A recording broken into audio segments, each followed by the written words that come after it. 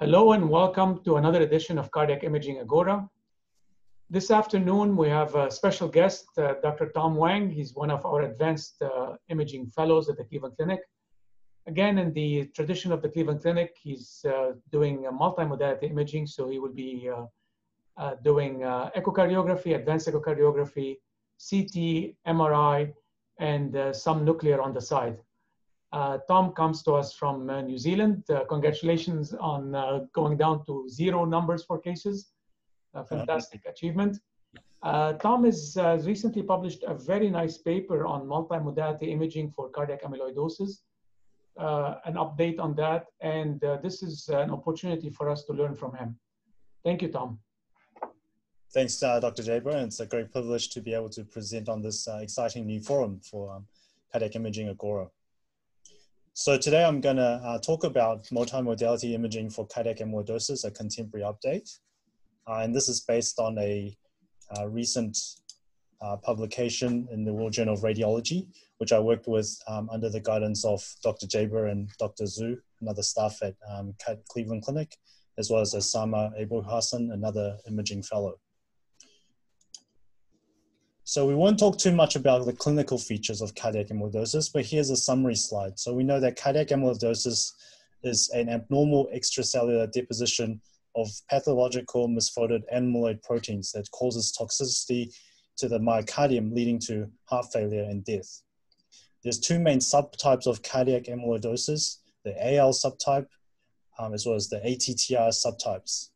And ATTR usually occurs with increasing age.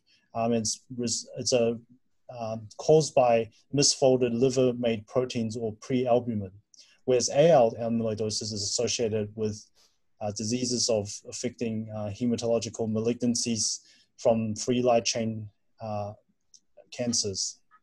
And therefore, AL can occur in younger patients as well as in older patients. Cardiac amyloidosis is increasingly being detected as part of heart failure with preserved ejection fraction. In one study, about 13% of patients, as well as in aortic stenosis patients going for TAVR in 12% of those patients. The main clinical presentation of cardiac amyloidosis includes diastolic heart failure, arrhythmias, particularly heart block, atrial fibrillation, and low cardiac output state. And of course, it's associated with a range of extracardiac manifestations listed on the screen there, some of which are more common in AL amyloidosis and others more common in ATTR amyloidosis. When patients present to us in the cardiac imaging for echocardiography, the main differentials to consider are those with also having left ventricular hypertrophy or increased wall thickness, such as hypertensive cardiomyopathy, hypertrophic cardiomyopathy, aortic stenosis, and other infiltrative diseases such as sarcoidosis, hemochromatosis, and Fabry's disease. The main investigations first line include ECG, showing, for example, low voltages and pseudo-infarct patterns. Blood tests such as cardiac biomarkers are often elevated, such as NT-proBNP and troponins. And of course, hematological blood tests such as free light chains and protein and urine electrophoresis. Endomyocardial biopsy is often required as the gold standard test, and it can also be performed in other organs for which amyloid is affecting. So the first imaging modality usually used to assess for cardiac amyloidosis is echocardiography. And this table presents the main things we should be looking for in patients with suspected cardiac amyloidosis. So we assess their chamber size, left ventricular size, and ejection fraction. We look at the wall thickness. We look at whether there's increased echogenicity in the echocardiography, although this is less apparent in modern day scanners with harmonic imaging, where most of the images appear bright. Diastolic function is important to assess because cardiac amyloidosis causes a restrictive type of cardiomyopathy. We look at strain, and we'll go through why this is important, but we assess global longitudinal strain, which is often reduced, as well as looking at regional strain with the apical sparing pattern, which we'll show you in the next few slides. We can also assess atrial size and function, with the atrium often being dilated because of diastolic dysfunction. We look at the interatrial septum, which is often thickened, and also amyloid can affect the right ventricle as well. We assess right atrial pressures and right-sided pressures, look for valve thickness, which can often increase in amyloid and as well as signs of pericardial effusion. So here are some figures demonstrating examples of what we can expect to see in a patient with cardiac amyloidosis. On the top left, we can see signs of increased left ventricular thickness.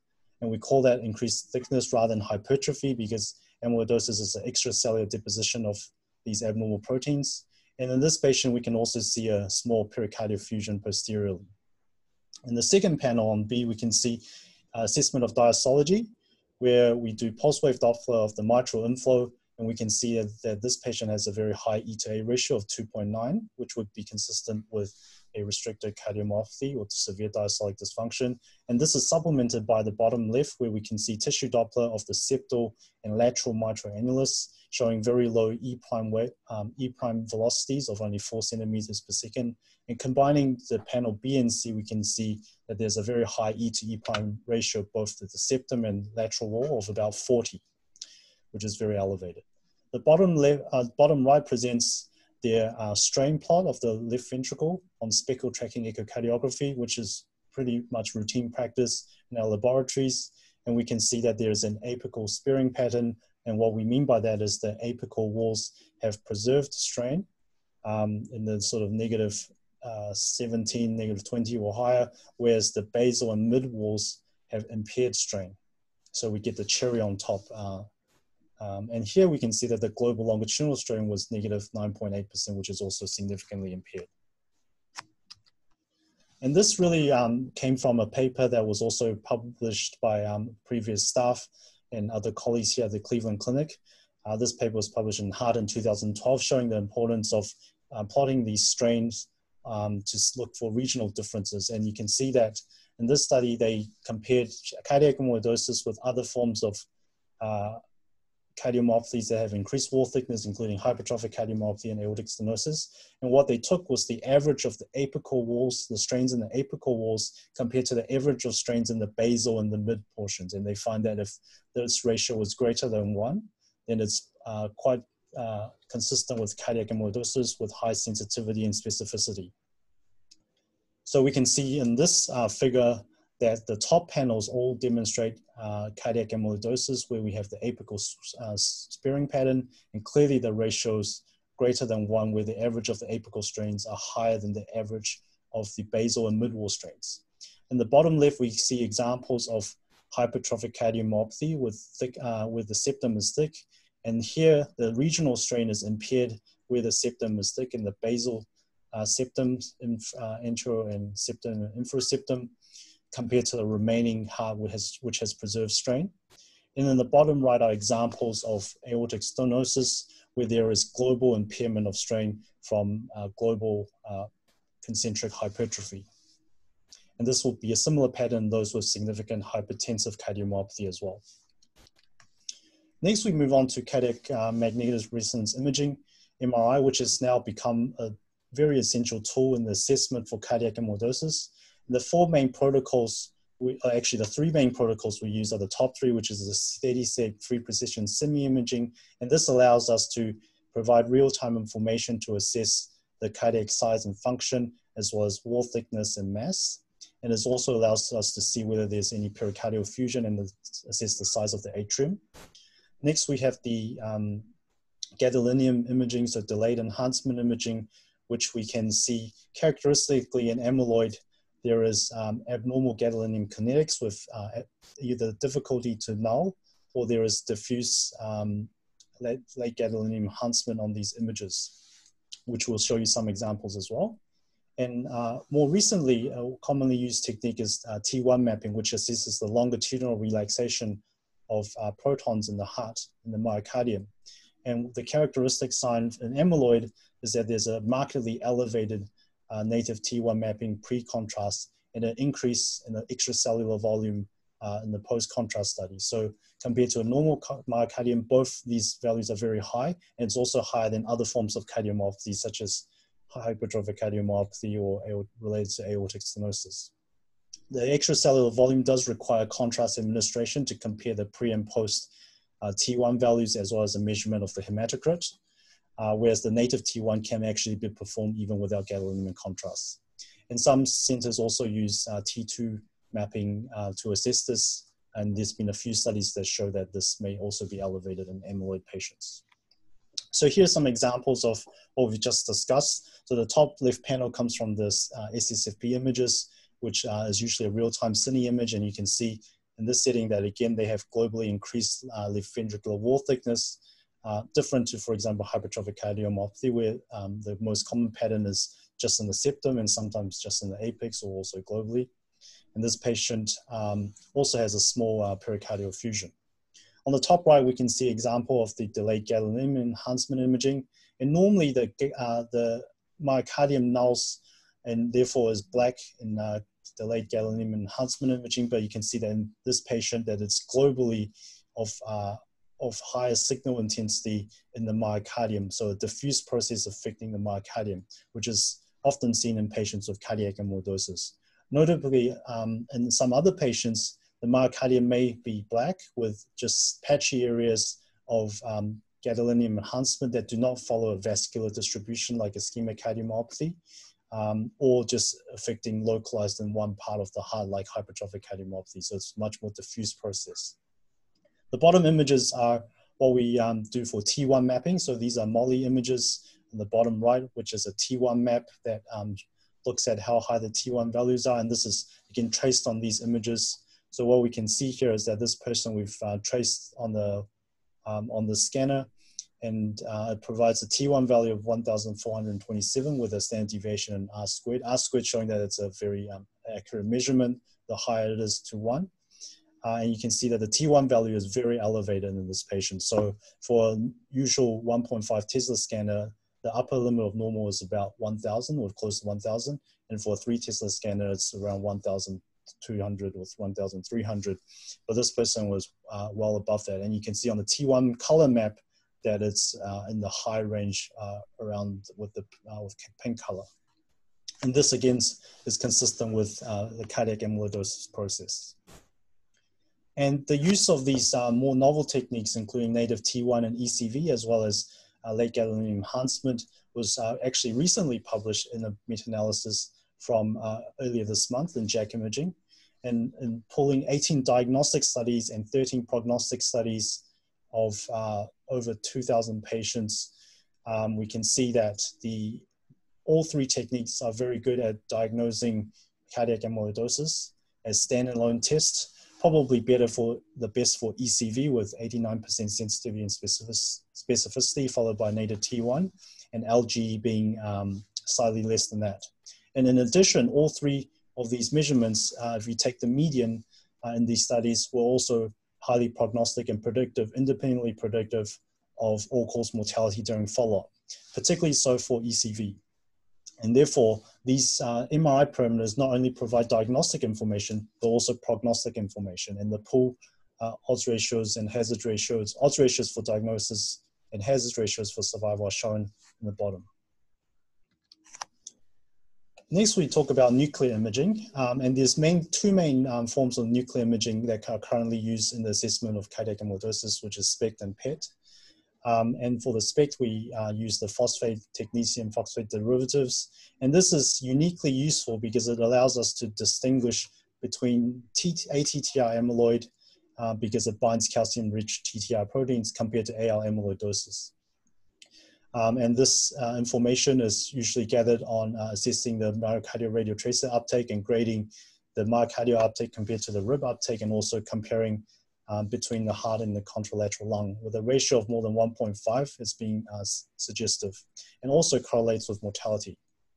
And PET in the field of cardiac amyloidosis is more novel and uses these mainly these fluorine derivatives for radioactive traces, and again, assessing the standard uptake value and then the target to background ratios and myocardial retention index, and help support a diagnosis of cardiac amyloidosis. It's been shown also to be of some prognostic value as well, including when fused with CT or MRI. So here are some examples of nuclear imaging. This is a SPECT patient, and you can see in the left panel A, you see that there's diffuse increase in uptake on nuclear imaging with cardiac amyloidosis. In the middle, you can see that the heart to the contralateral lung ratio is 1.63, which is elevated, also suggestive of amyloidosis. In the far right, we have a fusion image with CT which again shows areas of the myocardium, including the septum and the diffuse process around that suggests that there is infiltration with cardiac amyloidosis. So the current, most current diagnostic criteria for cardiac amyloidosis was reported by a joint society. There was the Nuclear Society, Echocardiography Society, AHA, and they came up with this diagnostic criteria in 2019. So if we have an endomyocardial biopsy, which supports cardiac amyloidosis, then that is standalone enough for diagnosis. So we get the typical Congo red staining with polarized light and it shows apple green birefringence, or you can use immunohistochemistry or mass spectrometry. If you have an extra cardiac source of biopsy, then you need supplementary information, preferably from cardiac imaging, whether it's, and sometimes biomarkers as well, will be supportive if it is AL amyloidosis. And if there's no biopsy information available, then you can still consider the diagnosis if you have a combination of uptake on nuclear imaging, if there's free light chains to support AL amyloidosis, and typical imaging findings. And the typical imaging findings we've talked about already, but to summarize it here, for echocardiography, it's increased wall thickness, more than 12 millimeters, the relative apical sparing on the strain map, with the apical average being higher than the basal to mid average for left ventricular strain, higher as in more negative, and also significant diastolic dysfunction of at least moderate or severe. For MRI, again, there's the increase in left ventricular wall thickness, also the extracellular volume, ECV, we talked about, of being more than 0.4, which is significantly abnormal. Normal is usually being about 0.2 to 0.3. The abnormal gadolinium kinetics we've talked about, including the difficulty to null the myocardium compared to the bulk pull or diffuse gadolinium enhancement as an infiltrator process. And also for imaging findings, which they've advocated using PET, the myocardium to blood pull ratio more than 1.5 and retention index of more than 0.03 per minute.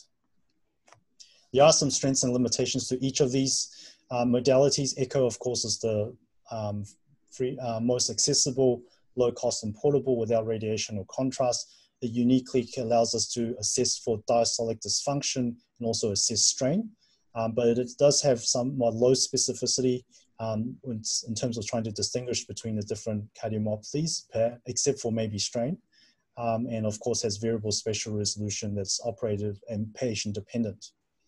In terms of MRI, this has very high spatial resolution. It's the gold standard for chamber quantification, also the preferred option for tissue characterization, including with LGE, T1 mapping, and ECV assessment, but it is associated with higher cost and some issues with patients who may be either claustrophobic or have MRI non-compatible metallic devices.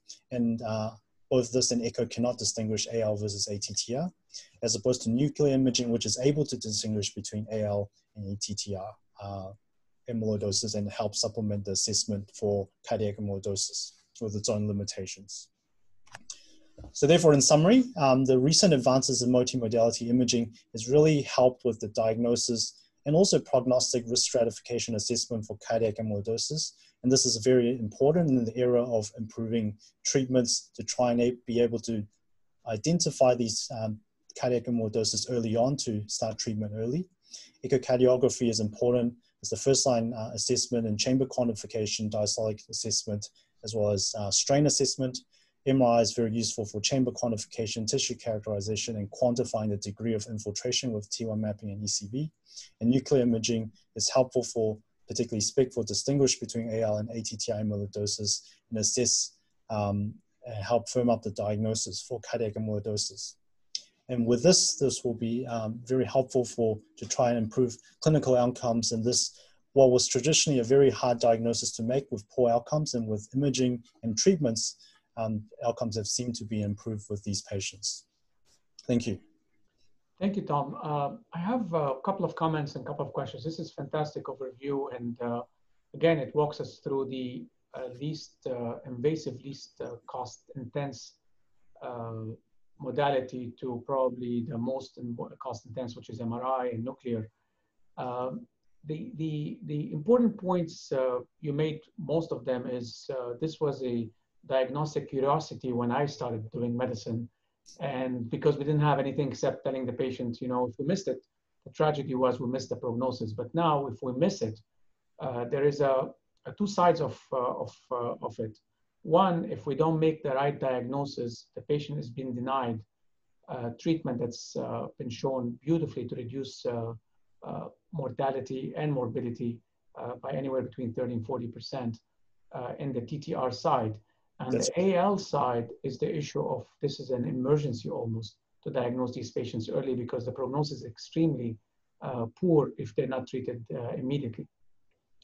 Now, on the flip side is now because there's so much awareness in this disease, we're starting to identify patients based not only on family history and referral from families and other subspecialties, but also from genetics and genetic detection of the disease.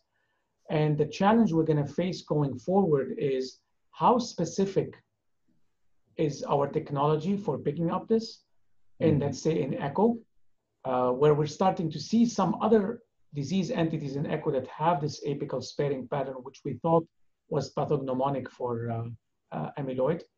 And on the nuclear side and the MRI side is how sensitive these things are.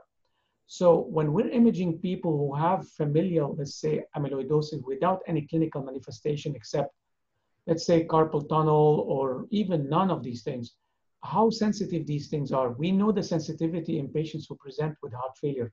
Most of the reports in series you showed and we published and many other centers are patients with class 3 or 2 heart failure, even further class 4 heart failure.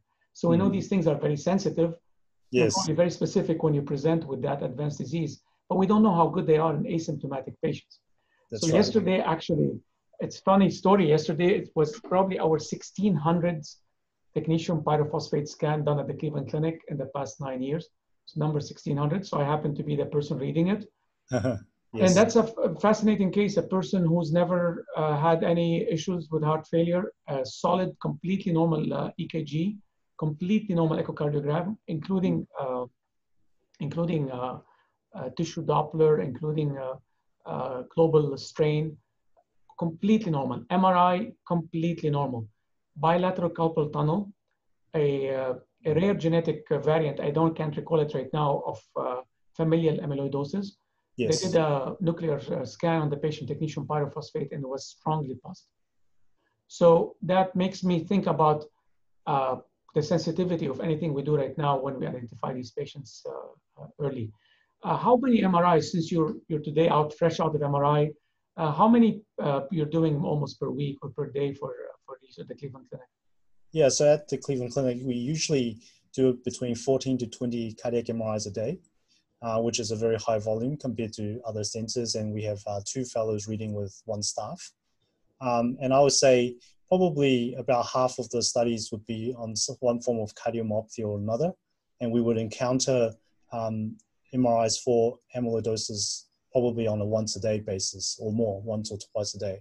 So it's definitely quite often used in this setting. And I guess coming back to your point about the screening process, I think the important thing is to try and, because it's important that the first line screening test is very sensitive. It doesn't have to be specific, but at least we start them, thinking whether we need further tests. So that's why I think for echocardiography, sensitivity is very important.